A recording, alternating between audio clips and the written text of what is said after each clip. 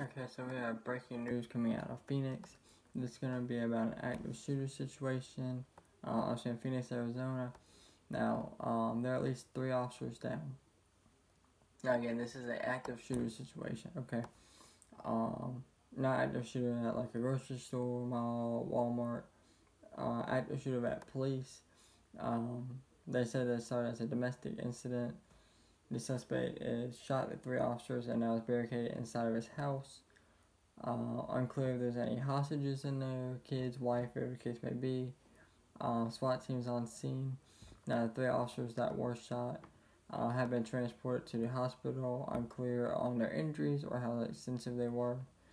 Now, this came out about an hour ago, so definitely keep all them officers there in your thoughts and prayers. Let's hope no more officers get hurt and this can be resolved quickly. But again, prayers out for all the officers shot and their families, and like I said, hopefully no more officers will be hurt from this incident. But definitely keep everybody there in your thoughts and prayers, and also stay tuned for updates.